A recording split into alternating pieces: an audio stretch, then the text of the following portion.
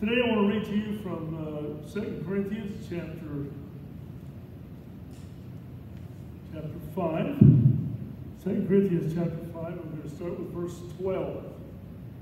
2 Corinthians chapter 5, starting with verse 12. By the way, we live in Berkeley Springs, West Virginia. And we had my most recent ministry was, ongoing ministry, was we started a church in Hancock, Maryland, and we did that through the Blue Ridge Baptist Association, and that's how Bruce knows me and how he put us together this morning. And but Bruce Conley, that is. And we left there in 2018. I still do a lot of preaching, and I also work at MCTC, Maryland Correctional Training Center, as a correctional officer in Hagerstown, Maryland. So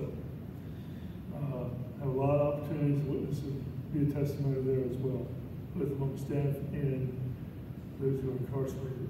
2 Corinthians chapter 5, starting with verse 12, says, "We do not commend ourselves again to you, but give you opportunity to boast on our behalf, that you may have an answer for those who boast in appearance and not in heart.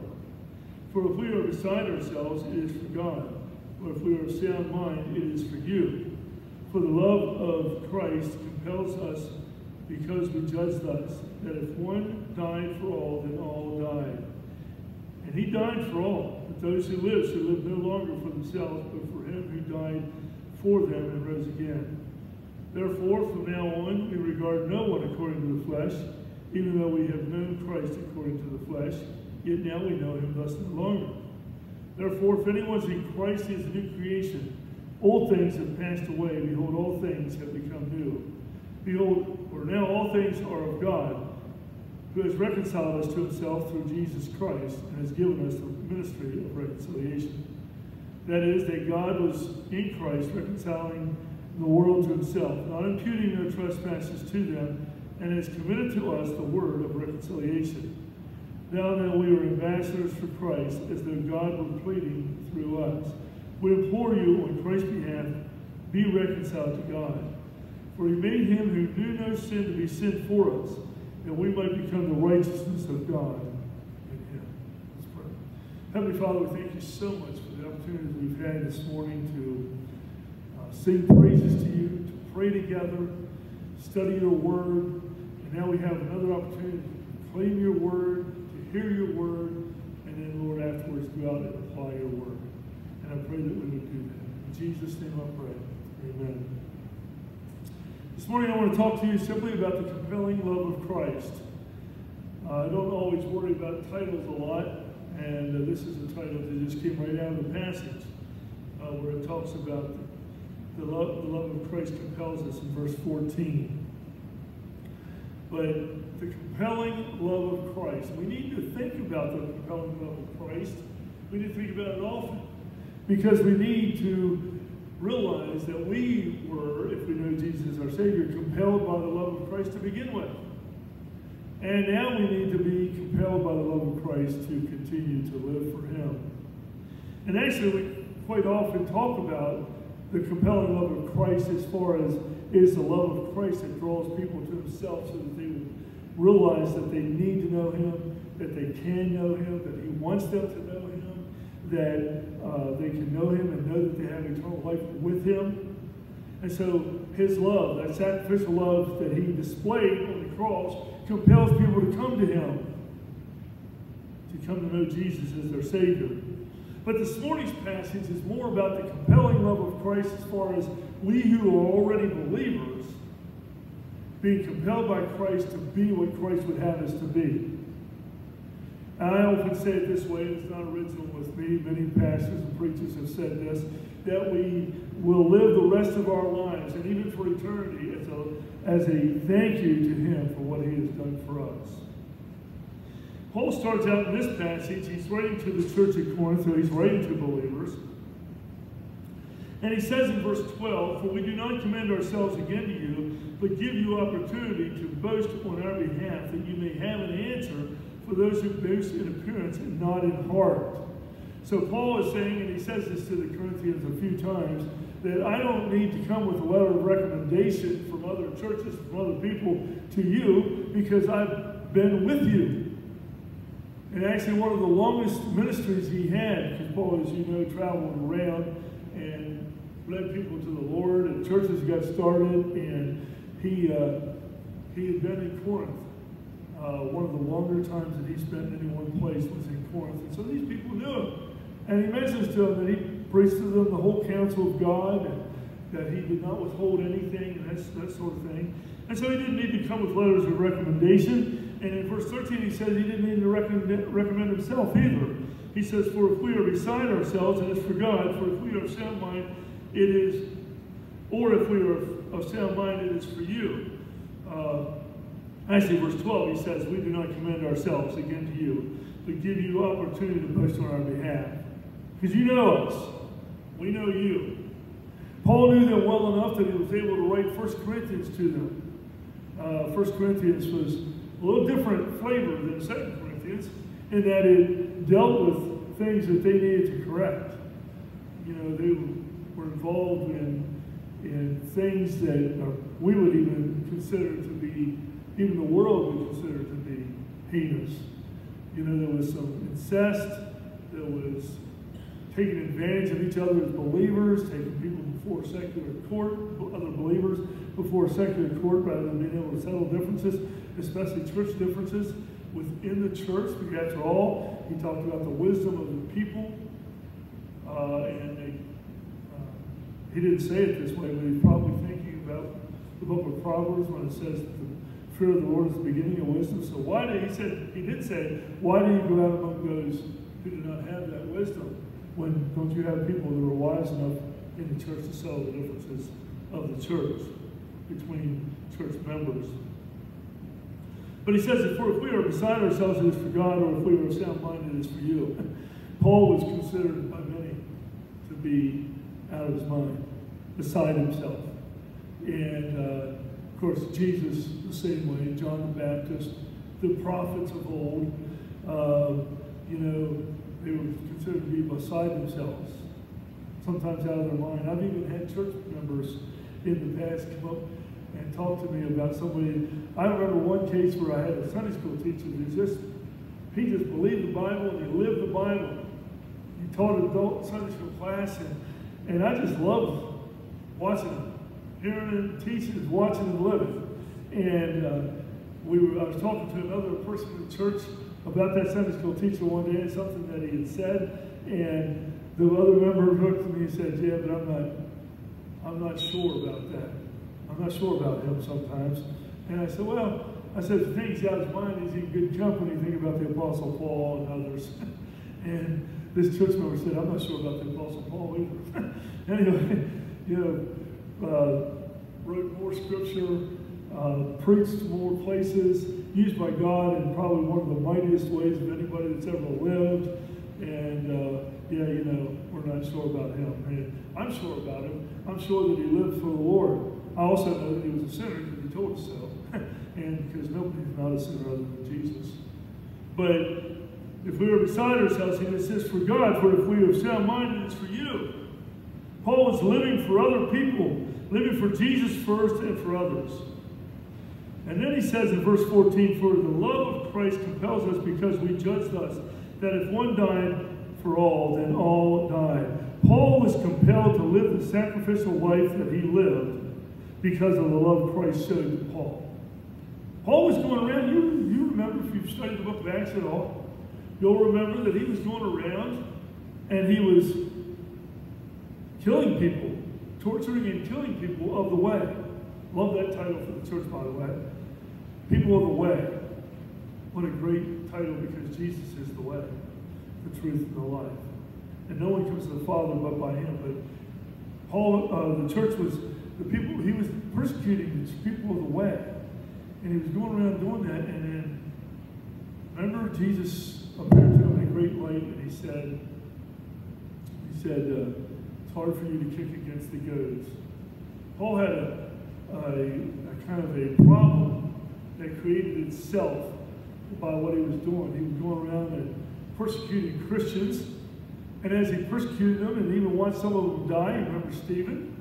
And he watched some of them die, and he was watching that they did not give up their faith, even on their very life.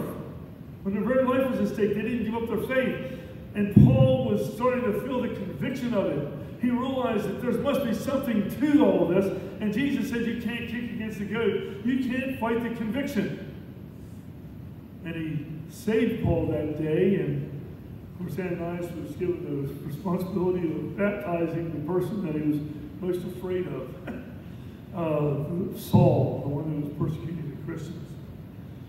But Paul was compelled by the love of Christ, what Jesus had done for him. That reminds us of Romans chapter 12 and verse 1. I beseech you therefore, brethren, by the mercies of God, that you present your bodies as living sacrifices, wholly acceptable unto God, which is your reasonable service. Living sacrifices. Some people would call that an oxymoron. How can you be a living and sacrifice at the same time? Sacrifice always has to do with death. But it does even in this case, because we die to self and become alive to Jesus. And so we live as a sacrifice, that lifelong and eternal thank you to Jesus for what he's done so that we can know him and know that we have eternal life. The second verse of Romans 12 says, be transformed. Be not conformed to this world, but be transformed by the renewing of your mind, that you may prove what is that good and acceptable and perfect will of God. And how do we renew our minds? Much time with God and prayer and his word.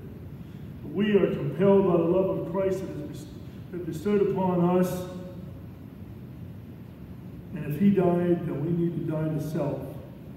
And if we know Jesus is our Savior, we have become alive in him, having died to self.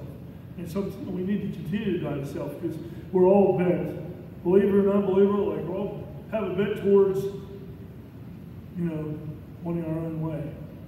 When what we really need to do is have one Jesus' way, one God's way. And so we have to die to self. We have to know that's not what God wants. That's what I want. That's not what God wants. I need to make what I want what God wants. I need to make his will my will. And so he says he's compelled by the love of Christ. And then he says in verse 15, it says, and he died for all, that those who live should live no longer for themselves, but for him who died for them and rose again. One died for all. Christ's love was the greatest love. John 15:13 says that greater love has no one than this, than he who lays down his life for his friends. But Jesus didn't lay down his life for his friends, then he laid his life down for his enemies. He laid his life down for those who were sinning against him. In Romans chapter 5. We might die for somebody in our life, a husband, a wife, a mother, a father, somebody that's been good to us or that lives a good life. But would we die for our enemies? That's what Jesus did. And now while we were still sinners, Christ died for us, and it was him that we were sinning against. Christ died for all, so all who accept this truth and know him as Savior should feel compelled to live for him. Be a living sacrifice. The great thing about all this is that we are not just serving one who died for us, but one who also rose for us. We serve a risen Savior. You know him? We serve a risen Savior. He's in the world today. Know that he is living. Why? He lives inside of me. He lives through me and in me. Compelled by love, but compelled by the love of Christ that he has shown to us as believers. Compelled by the love of him, by his love for us, that we would do what he would have us to do. And if unbelief, you're here this morning, you don't know Jesus, you should feel compelled to love the one who died for you. Don't let his death for you be in vain, because he wants you to know him and have eternal life with you, with him in heaven. We also need to be changed by love. Compelled by love and changed by love. If you know Christ your Savior this morning, you have been compelled by love. My question, have you been changed by love? Because I know a lot of people, probably you do too, that profess to know Jesus as their Savior, but it's almost like they want that to be the truth without it changing them. I've seen people and I've heard people. I've even heard people use foul language to emphasize that they know Jesus. and that one always, pretty much blows my mind. And kind of makes you wonder, what do you say next to that? But it needs to change us. We need to change from the old vulgar ways or immoral ways or even just ungodly ways that we lived by when we didn't know him. Paul emphasizes throughout his letters that why would anyone who knows Jesus live like someone who didn't know Jesus? The book of Ephesians is all about that. Why would we ever want to live like an unbeliever if we're a believer?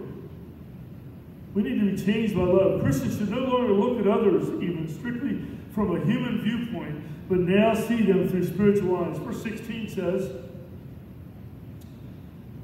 therefore, from now on, we regard no one according to the flesh. We regard no one according to the flesh. Even though we have known Christ according to the flesh, yet now we know him thus no longer. We are not in the flesh anymore. We know Jesus in a different way. We might have known his name before we come to know him as Savior. We might have known some things about him. We knew that some people believed that he was the Son of God, that he came here to earth, lived a perfect life. We might know some things about Jesus from a fleshly viewpoint, but now we know Jesus because we have a relationship with him. And we know him as the one who died for us so that we could have salvation, and the one that we need to live for because of who he is and what he has done. We regard no one according to the flesh. Have you ever thought about, there's a movie years ago now, an older movie now. I still have trouble figuring that out. Somebody says an old movie and they're talking about from the 1990s or early 2000s or even 2010s now. When I think of an old movie, I'm talking about a movie from the 40s and 50s. I don't know why that difference is there, but anyway. But an old movie called The Sixth Sense. I'm sure some of you watched that, maybe all of you. Remember what the boy said? He saw dead people. He saw dead people. And I ask you this morning, do you see dead people? When you go out to your workplace or to school or to the shopping center or to the doctor's office or wherever you go in life, do you see dead people? I guarantee you do see dead people, physically. But do you see them through the eyes of Jesus? Do you notice that there are dead people among you? Do you see that when you go out and look, and I'm not saying you have to know who is and who isn't, but do you realize when you walk into a busy place, there's a lot of people in it, that some of those people are probably dead people. That is, they have not become alive in Christ yet. Do you see them and do you notice them? Maybe you know some of them. Maybe you work with people that don't know Jesus as their Savior. Maybe you have family members that are that way. Does he give you a heavy heart, a burdened heart, that there are people that are all around us every day that are not on the way to eternal life with Jesus in heaven, but instead are on the way to eternal separation from God in a place of torment the Bible describes as the lake which burns with fire and brimstone? And does it burden you to where you want them to know that, like you do, that you're going to spend eternity with God? You're going to enter the gates of pearl and walk the street of gold and see the gates of pearl, the many precious stones, the crystal sea, the crystal river. But more than anything, you're going to see Jesus. If you know Jesus as your Savior, that's what it's going to be. You're going to see Jesus, and you're going to know him, and you're going to be like him because you're going to see him as you are and as he is. And no negative thing will ever enter. No death, no sorrow, no sickness.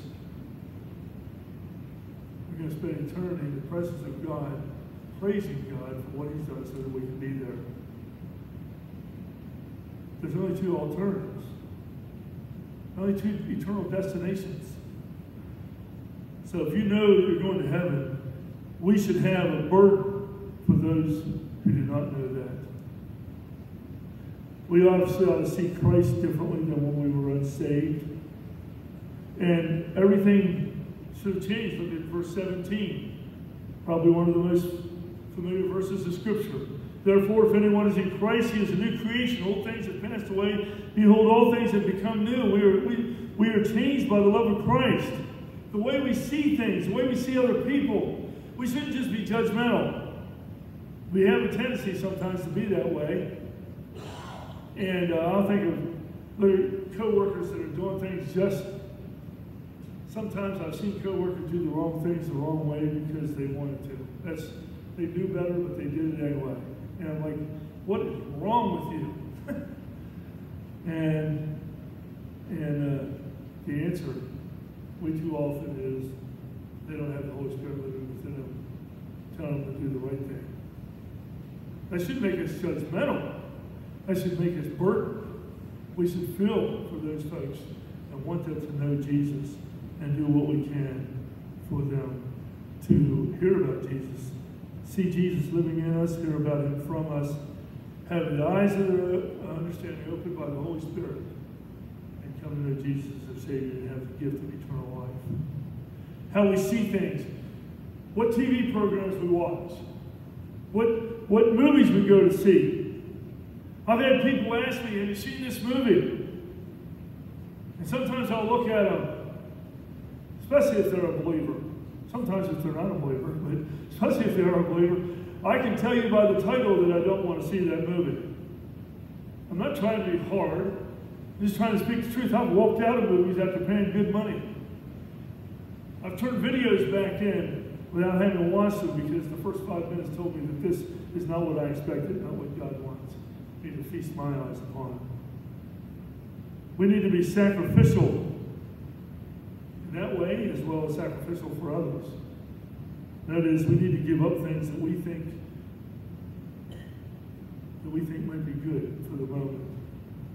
You know, the lust of the flesh, the lust of the eyes, and the pride of life. Those three areas that Jesus was tempted to do the same thing. You know, bound before Satan, turning the stones into bread, jumping off the pinnacle of the temple. It's the lust of the flesh, the lust of the eyes, and the pride of life. Jesus did the right thing, didn't he? Quoted Scripture, moved on. and Adam and Eve got it wrong, didn't they? Because those were the three areas that Adam and Eve were tempted in too. They got it wrong. Jesus got it right. We have an example of Jesus, and we need to follow it. We need to be changed by the love of Christ. We also need to be commissioned by the love of Christ. We are actually commissioned by the love of Christ, verses 18 to 20. Now all things are of God, who has reconciled us to himself through Jesus Christ, and has given us the ministry of reconciliation. That is, that God was in Christ reconciling the world to himself, not imputing their trespasses to them, and has committed to us the word of reconciliation. Now then we are ambassadors for Christ, as though God were pleading through us. We implore you on Christ's behalf, be reconciled to God. Be reconciled to God.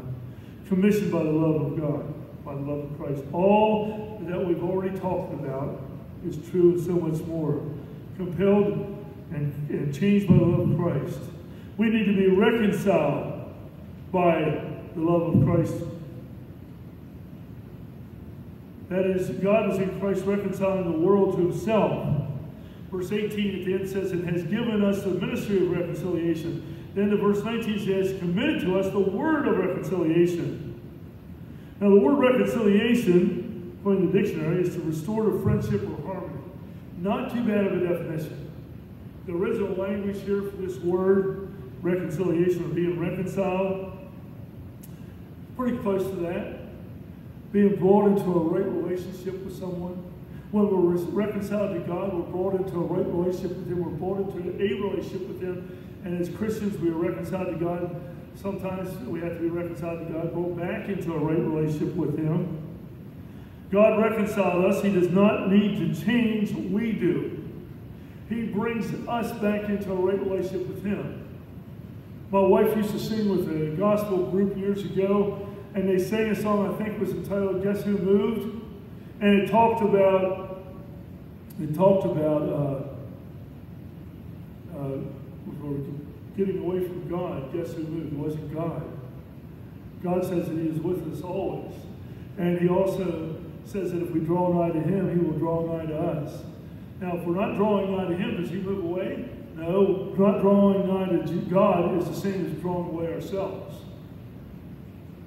And so when we are getting distant from God, it's because we are moving away from him. And so we need to be reconciled to him at that point and brought back into right relationship with him. God then gives us the ministry and word of reconciliation. That is, he takes us out to the world then and tells them how they can be reconciled to God. And we use our lives and our words, every thought, word, and deed, they say. Isn't that true? We need every thought, word, and deed needs to be what God would have us to be so that we are pleasing him, glorifying him, and reconciling the world to him. Telling them how they can come into a relationship and a right relationship with him. He calls us to announce to others that they can, should, and better be reconciled to God. Better be. Otherwise, it's the alternative destination rather than heaven. It's that place of torment for eternity. He calls us to be ambassadors. We represent the king as if the king were speaking himself through us, because why? He is. Because he is. We represent the King of Kings and the Lord of Lords. Too many times in my life I've been ashamed of my representation of Jesus because it hasn't been a real representation of Jesus. It hasn't been good. And so I ask for forgiveness and ask him to empower me to do better. And he will. And that's how we grow in Christ. Ambassadors, we represent the king. We should want to live like the king would want us to live. How does God do all this? Verse 19. That is, that God is in Christ reconciling the world to himself, not imputing their trespasses to them, and has committed to us the word of reconciliation. He does it through Christ. Obviously, his sacrificial death on the cross. He does it through not imputing our trespasses to us. Basically saying not holding us responsible for what we were responsible for. That is, now I'm not saying that God never holds us responsible for the things that we do wrong. As believers, he's going to do that. Hebrews 12 is all about being chastened by God when we do that which is wrong, so that we come back into a right relationship with him. Not for the sake of punishment, but for the sake of coming back into a right relationship with him. But he doesn't eternally impute our trespasses to us, does it? We still, to this day, deserve eternal separation from God in that place of torment. But because of God's great mercy and grace, we no longer have to face that. And we need to be thankful for it. Because Jesus is the only way for that to have happened. Jesus was willing to be the plan of our redemption. Willing to be the plan of our redemption. The old hymn writer wrote, he left the splendor of heaven, knowing his destiny was a lonely hill called Golgotha, there to lay down his life for me. If that isn't love, I don't know what it is. But he came here, and carrying out the plan of redemption, he lived, he came and was born of a virgin, lived a perfect, sinless life among wicked, sinful people who he came to save, but who for the most part, rejected him, ridiculed him, mocked him, rejected him, and sought to destroy him. Finding no legitimate reason to destroy him, they made stuff up. They falsely accused him, illegally tried him, and wrongfully condemned him. And carrying out that condemnation, they beat him and spat on him. They put a robe on him, crown of thorns on his head, and a reed in his right hand, and mockingly bowed to him. Then they put his own clothes back on him and had him carry the cross that they would also, and did also, nail him to and hang him on. And he hung there and suffered and died, but it wasn't to pay the penalty for his own sin because he never sinned. It was for the sins of mankind that he died. Yours and mine. It should have been us rejected, mocked, and ridiculed. It should have been us beaten and spat upon. It should have been us carrying that cross. It should have been us nailed to that cross. It should have been us hanging and suffering and dying on that cross. But Jesus knew, as one old preacher I heard used to hear said, that our dying for our sins wouldn't buy us 3 seconds in eternity. We could do pay whatever penalty we want to pay, and we could still not satisfy the just demands of a perfect, holy God. Jesus knew that he could. His death could accomplish that, and be thankful that he realized that and did that, because he's the only one that could. He was the only way, the only option. There was no other option. Jesus had to die for us to have salvation and eternal life with him in heaven. So he didn't impute our trespasses to us. And he died for us. And as he hung on the cross, he even said, Father, forgive them. They don't know what they do.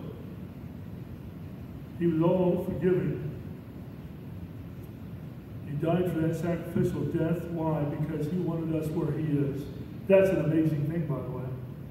He said that in John 14, didn't he? That where I am, there you may be also.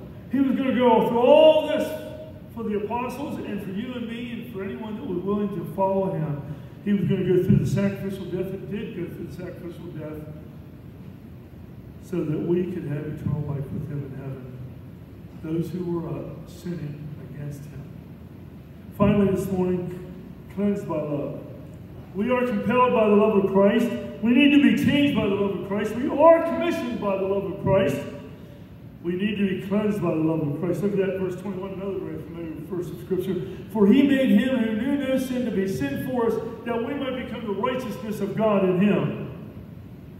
God the Father made him, Jesus the Son, God the Son, who knew no sin to be sin for us, that we might become the righteousness of God in him. The substitutionary death. He took our place. He was the propitiation, the satisfaction for the just demands of a perfect, holy God for our sin, so that we could have eternal life with him in heaven. That's the reason he did it. That's the reason he did it. So that we could be where he is. That's an amazing thing. Something we need to thank him for frequently. So this morning, we are all being compelled by the love of Christ to live a life that's pleasing to him. If you don't know him as your Savior, you're being compelled to come to know him as Savior, so that you can have eternal life with him. If you do know him, you're being compelled to live that life of thank you to him, to live a life that's pleasing to him. You need to be changed by him. We need to be changed by him. We are commissioned by him to do all that we've been compelled to do. And we need to be cleansed by him when we step out of line. That's far more frequently than it ought to be. But he's willing to forgive us. He says that if we confess our sins, he will be faithful and just to forgive us our sins and cleanse us from all unrighteousness. Maybe you're here this morning, you don't know Jesus. Maybe you've never said, Jesus, be my Savior. Jesus, forgive me. I want to know you, and I want to know I have the gift of eternal life. And he will give it to you. He's promised that. And he always keeps all his promises because he's God. The God who cannot lie. Maybe you're here this morning, you do know Jesus, but you haven't been following him. You haven't allowed your life to be compelled by him to do the right thing. You haven't been changed like you ought to be. You haven't been following his commission. You haven't been cleansed by him recently. Whatever the situation may be, whatever your spiritual need may be, I'd love to go to God's word and prayer with you to find the answer to that spiritual need. That's where we'll find it, God's word and prayer. I'm going to be standing down front as the closing song is done. And you come as we sing. See me afterwards, whatever the case may be. Whatever you're comfortable with doing. Heavenly Father, we just thank you so much for the opportunity to proclaim your word this morning. Help us to not resist the compelling love of Jesus, but to actually live for you. To be changed by you. To answer your commissioning. And to be cleansed by you. And to live a life that's pleasing to you before others. I pray that if there's anyone who doesn't know you, that they would not leave this place without knowing you. And if there's anyone here this morning that's not where they need to be with you in any way, that would change even this morning. In Jesus' name I pray. Amen.